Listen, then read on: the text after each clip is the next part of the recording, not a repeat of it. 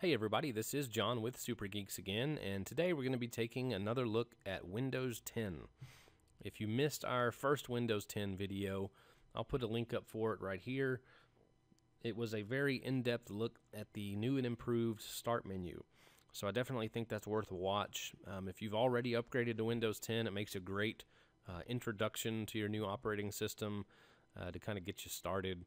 If you have not upgraded to Windows 10, that video and all of these future Windows 10 videos will serve as a good preview of what is in store in Windows 10 so you can make an informed decision about upgrading. And again, if you haven't upgraded and you want to or you decide to, you don't have to wait on that arbitrary pop-up on the computer telling you you can upgrade. Bring the computer to us, give us the better part of a day, we'll get you upgraded to Windows 10 and on your way. So today we're taking a look at Microsoft Edge, which is the new internet browser from Microsoft that comes included on every installation of Windows 10. The first thing I'll tell you about it is it's incredibly fast, and I really like it. There's a few things missing that keep it from replacing Chrome as my favorite browser, but it's really, really worth using. And I also think that, once again, if you're still using Internet Explorer, it says a lot that the people that made Internet Explorer have moved on. They've moved on to something new. I think you should also. Again, Internet Explorer, in my opinion, is slow. It's the slowest one out there. It's unsafe. It's very prone to malware. So if you are on Windows 10, you might consider switching to Edge. If you're not, why don't you give something else a try for a little while, Chrome or Firefox. We have some videos on some features of those as well. But when the developers are giving up on it, I think it's time to follow suit. But back to Edge. This is, again, the new internet browser. It's very fast. We're not going to cover absolutely everything about it in this video. We're going to cover some of the unique features of it.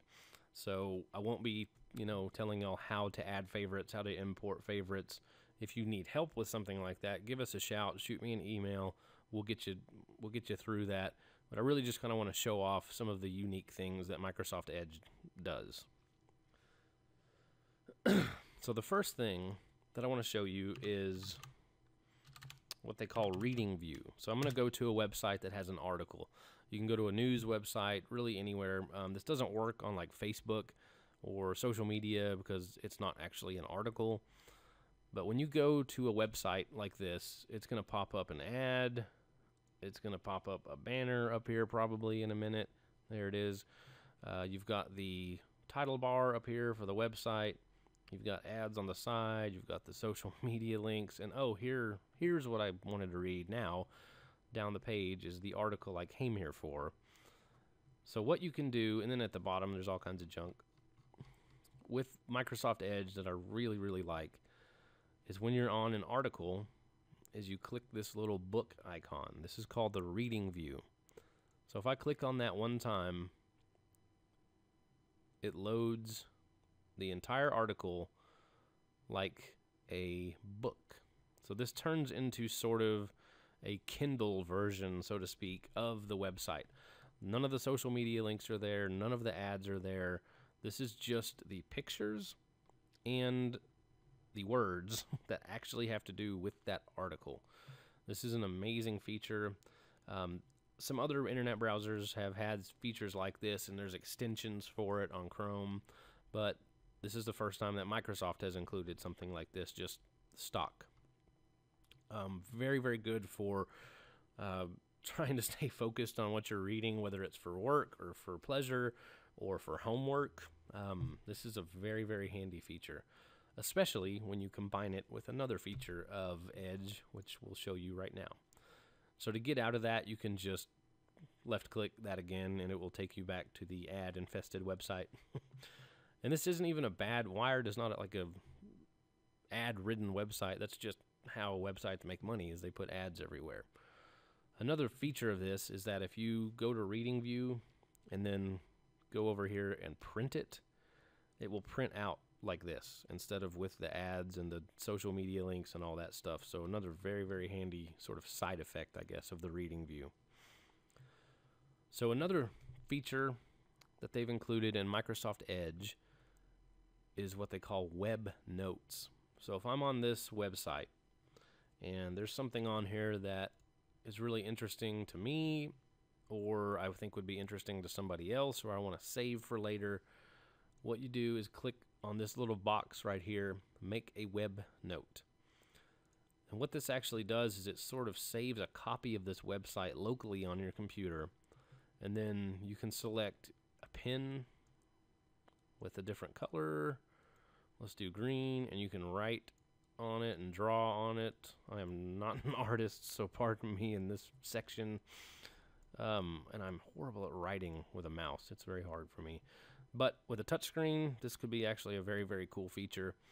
If you're using a touchscreen computer or like a tablet with Windows 10 on it, you can, circle things, underline, put stars. Again, pardon my horrible penmanship. It also has a highlighter, which I like a lot more because it depends so much less on me doing a good job. An eraser, so I can erase any of this. And again, you can select different colors for different topics or whatever you need to do. And once you actually, get done marking this up, again, this is good for work, for research, for homework. You can save it. So if I click Save Web Note, it gives me a couple of options. I can save it in my favorites, I can save it in my reading list, or I can save it in OneNote if you use OneNote. I usually like to save these in the reading list. So I'll select Add, and now this is saved forever like this in my reading list until I remove it. And I'll show you how to retrieve that here in a minute. There's a couple of other things here. Again, the eraser, and I can erase anything I've done previously. These are actually the typed notes. I do like this better because, again, I'm horrible at writing with my mouse. So I can actually click on that and make an annotation here. And then that is saved. And then you can drag it around and move it. I do wish that they included an option to resize these boxes, which they have not yet. I'm sure that'll come at some point. But this little box doesn't fit on all articles. And if you're on the website and you're up here and you click this, it's going to cover part of it up. So again, this is not perfect, but it's a really, really cool feature that they've added. The other thing that you can do with the Make a Web Note options is clip. So if I select that, it tells me drag to copy region. So if I just want to copy something to my clipboard, I can just drag this to how I want it. That is now copied to my clipboard, and I can then paste that into an email, into a Word document. Really, I can save it on my computer, anything I want to do with it. So if you see a recipe or a picture or something that you need to save, you can just drag and save it. So I'm going to exit this for right now. And then if I go back to, again, the hub, this is where favorites, reading list, history, and downloads are. So we're going to go over here. This little stack is the reading list. So if I click on that, under today is web notes, how a food blog shaped the way we use the internet. If I click on that, it takes me back to this website, but it's also got my markups on it. And you can actually see up here, this is not the website that it's taking me to. None of these links work. This is a saved copy of my notes, basically. This is saved locally on my hard drive.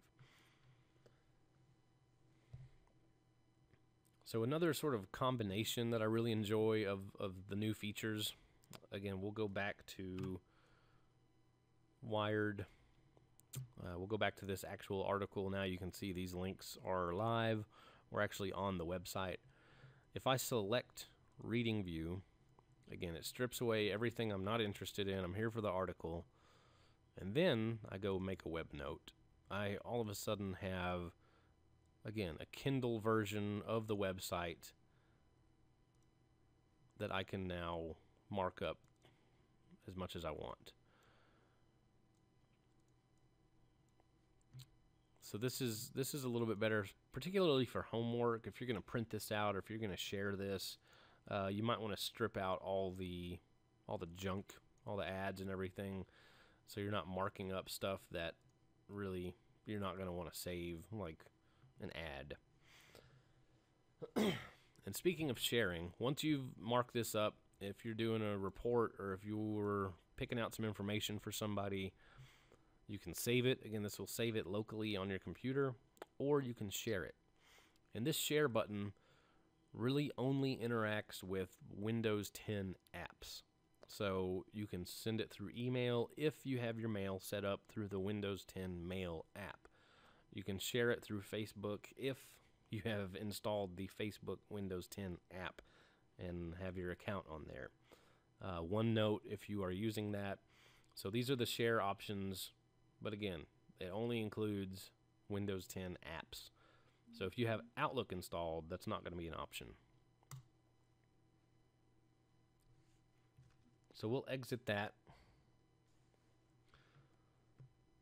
So we have Reading View, which strips it out, makes it like a book. We have Make a Web Note.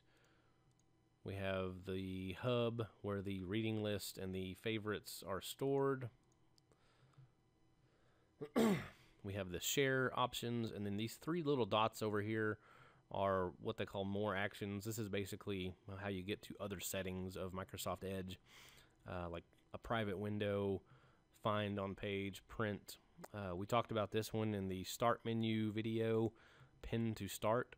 So if this article or this website is something you're going to be accessing a lot, you can click Pin to Start, and then that article or that website will be on your Start menu. This one's very interesting under the More Actions buttons, Open with Internet Explorer. There are some things that are not compatible with Microsoft Edge yet. I'm sure they will be eventually. But things, especially like web-based software, if you work somewhere and you have to log into a website to do work, that might not be fully compatible with Edge yet. So as you're using Edge, if you stumble across something that's not loading right or not working, you can actually select Open with Internet Explorer, and it will open the page that you're on in Internet Explorer. So that's a kind of a nice option they've included for some compatibility issues that I'm sure are going to pop up over the next year. And then down here, when you get into the actual meat and potatoes settings of the internet browser, I'll just go over a few of these real quick. Again, we're not going to get too in-depth. Choose a theme. There's two options here, light and dark. I like the dark one just because it doesn't strain my eyes as much. So we'll just leave that on for right now. You can choose what it goes to when you open it. Start page is that, again, that default page with the search bar in the middle and some news articles below. You can type in your own MSN, Bing. You can type in google.com, msn.com, supergeekslubbock.com as your starting page when you open the browser. So those are just a few of the settings I think people might want to use, when they first start exploring this. That's Microsoft Edge.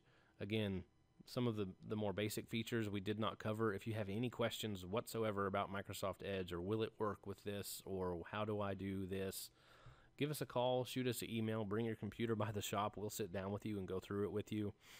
Again, if you want to upgrade to Windows 10, please let us know. We can get it done. We'll back up all your files before we do that, just in case, because we have had some customers that have done the upgrade on their own and have lost basically everything. There's some hiccups with the upgrade every once in a while to where files and programs don't make the trip.